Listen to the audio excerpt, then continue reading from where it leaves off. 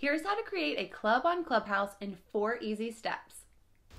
First, open up Clubhouse and tap your profile photo at the top right.